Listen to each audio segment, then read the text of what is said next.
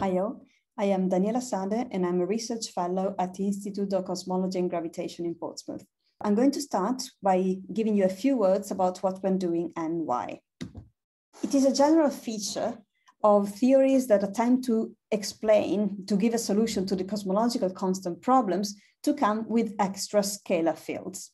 The moment you introduce one extra scalar particle, you have also introduced a mediator of one extra scalar force. So before we go on, you could already ask yourself, do we see any extra forces experimentally? And the first answer you could give is a crushing no. So what I'm showing you here is what happens when on Earth or in the solar system, you allow for a fifth force to be there in addition to the Newtonian force. And as you can see, what all of these experiments have done has been excluding more and more of the parameter space. So is this the end of the story at slide 3? Actually, no, because it turns out what has really been excluded is just the simplest possible model. So what's wrong with the simplest model? To start with, the one scalar field that we know that exists, which is the Higgs boson, doesn't behave in this way. And second, from a theoretical point of view, in some sense, you need to know why you have to restrict to this. So it turns out that if you allow for a more general phenomenology, and in particular, if you allow for non-trivial self-interactions, for instance, those that the Higgs has, then your fifth force may have a more phenomenologically interesting behavior.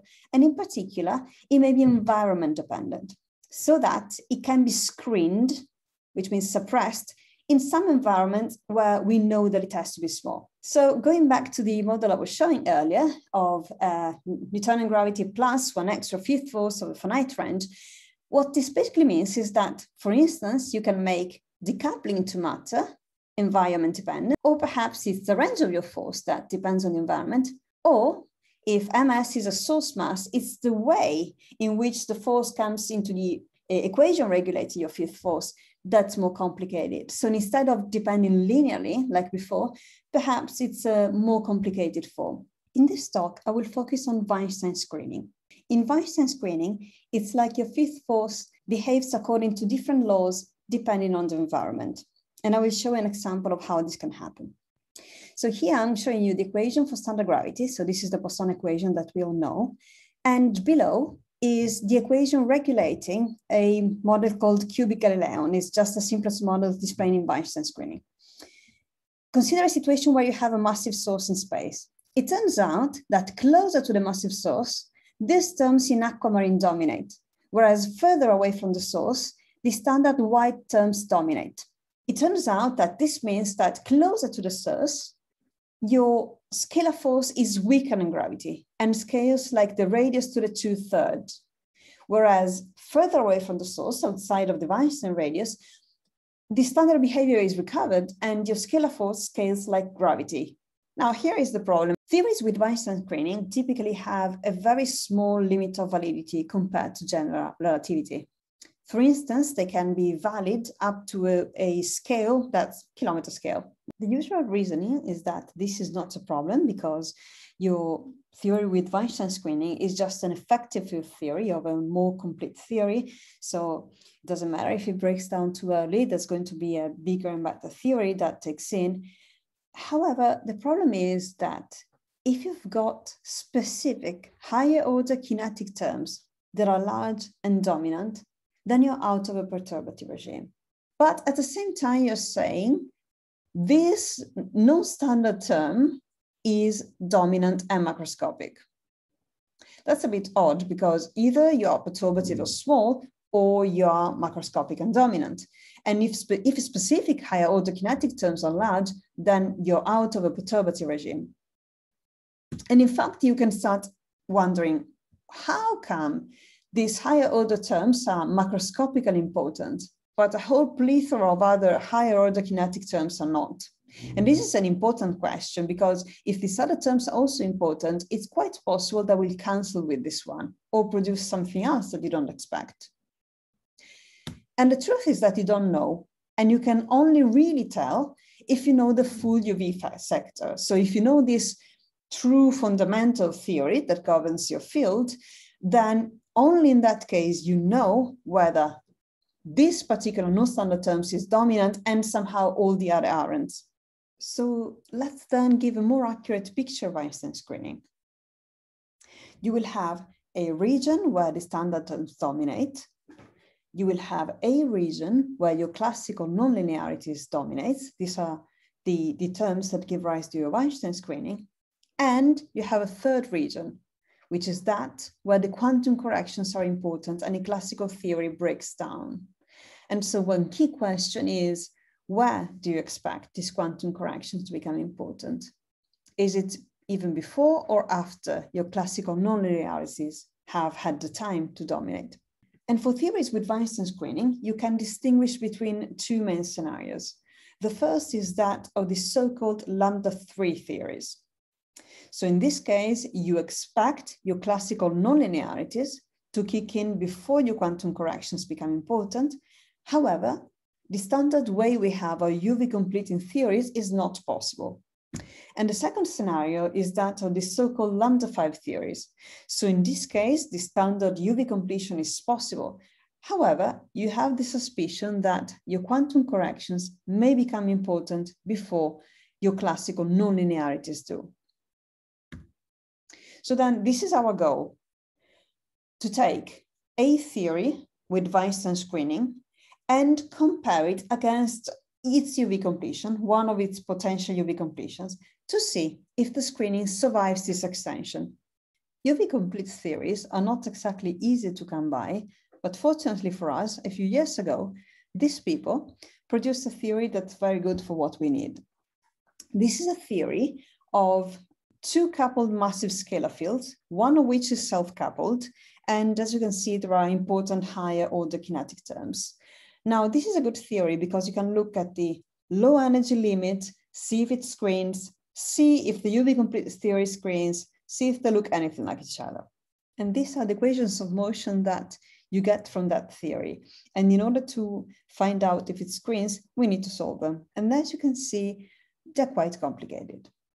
An equivalent way of saying this is, let's consider the low energy limit of this theory. So let's take this equation for the most massive scalar field. Let's substitute it into this other equation. Let's express the result in terms, into powers of the mass of the heavy field, and let's truncate it at some order. So what happens to this low energy theory? Does it look the same as the high energy theory? And this is actually equivalent to saying, this series of operators, does it converge? So then this is the goal of this work. Let's look at the low energy theory and the UV complete theory. Let's see if they look anything like each other. And let's see which one, if any, displays Vainshtein screening. And let's also compute this tower of operators to see if the series converge, if the perturbative approach was appropriate in the first place. Now, you may have noticed that the equations behind this theory are kind of complicated. And so in some sense, we are faced with a problem that's very familiar to physicists, which is the difference between the spherical cow, which is our favorite model of reality, and reality. And in this case, in fact, we've got complex boundary conditions, complex equation, large nonlinearity, sharp transitions. It's a mess. The way in which we are going to address this mess in order to reach our goal is by using the finite-element method. It's a good method to address this specific type of mess and move away from the spherical cow. So I will now discuss the method. We have developed our own code. It's called phi-enics, and it builds on the phi-enics library. And phi-enics is a finite-element code that solves the full equation of motion of the theories that I've showed you. And in my intent, when I developed it, I developed it in such a way that potential users could easily modify the code to solve their own problems of screening. Whether I succeeded or not, this is up to you to tell. That was my intention. When you want to solve equations in a computer, you must, first of all, turn something that's continuous and infinite into something that's discrete and finite. So the first step is to discretize the space over which your solution, your field profiles, live. Now, one key advantage of the finite element method is that this discretization doesn't need to be uniform. So for instance, compared to other techniques that are commonly used in cosmology, like finite differencing techniques, we don't have this problem. Your discretization can be as complicated as you like. And in this particular case, the discretization is especially contrived. So you have seen that even a shape of dolphin was carved out of this mesh. The second step is to discretize the function space. So over this discretized domain, you're going to express your functions in terms of basis functions and some coefficients. For concreteness, you can imagine that your basis functions are polynomials. So for instance, in our case, we use Lagrange polynomials, but this doesn't need to be. It can be more general, okay? So please remember this though, you're going to expand your functions into basis functions and some coefficients. I will need this very soon. Then the next step is turn your original equation in its so-called strong form into the weak form. And in order to illustrate what this means, I'm going to consider the hello world of partial differential equations, which is the Poisson equation, like gravity, for instance. So we will have here your differential equation, your Dirichlet boundary conditions, so conditions where you specify the value of the function in specific parts of the domain, your Neumann boundary condition, where you specify the value of the gradient of your function in specific parts of the domain. And this will give you your problem that you're trying to solve. Instead of asking that your solution satisfies the equation in an absolute sense, you can satisfy the weak formulation of the equation. So you ask that your equation holds with respect to a set of so-called test functions, to all of them. What this means is that you take the scalar product against these test functions and ask that this equality, this scalar product equality, holds for all test functions. Now, clearly, this is a weaker condition than the original one. But one of the reasons why this is helpful is that this weak form is actually well suited to cases where your source is discontinuous or where it's not even a function, it can be a distribution, for instance. The scalar product is often an integral when you consider functions. In our case, we take the Euclidean scalar product. Now we have an integral, and this is quite nice because we can use it to lower the order of derivatives. Now, those who do numerics know that derivatives are noisy, and so if you can lower the order, it's nice. So we can integrate by part, and we can express the boundary term in terms of the Neumann boundary condition. So this is also quite nice because then your Neumann boundary condition is incorporated in the way you express the equation, and you don't need to enforce it by hand. Now, I would like to draw your attention to a fact. We've turned our partial differential equation into a bilinear form on the left-hand side and a linear form on the right-hand side. So on the left-hand side, we've got a bilinear form of your target solution and a test function. And on the right, we've got a linear form of the test function alone. Now, why is this amazing? Well, if you remember from your linear algebra, bilinear and linear functions, once you define them on a basis, they're defined everywhere. Now, if you also remember that we had discretized our function space in such a way that functions were expressed in terms of basis functions and coefficients, then maybe you can see why this is actually quite cool. Because the moment we compute our linear form in terms of our target solution and a test function, we can actually pull out the coefficients of the expansion and leave the result of this bilinear and linear form on the basis alone. And this is a matrix, and this is a vector, which means that we've turned our original horrible partial differential equation into an algebraic system of the kind that is solved in high school. So what you're really solving here is the coefficients of your target solution in terms of the discretized basis. Personally, I think this is really elegant. Now, there's only one remaining step, and it is that the equations that we solved are not the Poisson equation. They're not the hello world. They're a horrible nonlinear equation. So the way this is addressed is by using a nonlinear solver. And in particular, we use the Newton method, which is an iterative method in which you solve a linear equation at every step, a linearized equation at every step, until you reach the solution to your original nonlinear equation once you converge. Now, before I show you the results of this work, I'm going to basically give you a few examples as to why this is a good method and this is a good thing to do. What I'm showing you here is a case that essentially we chose because it was difficult. We chose a case in which the masses of the two fields are quite similar and also quite similar to the scale of the source vacuum transition. So for the heavy field, we've got that its quantum wavelength is inside of the source and just 10 times smaller. And for the light field, we've got that its quantum wavelength is just 10 times larger than the source radius. So scales are a little bit degenerate here, and we deliberately chose this problem because it's difficult.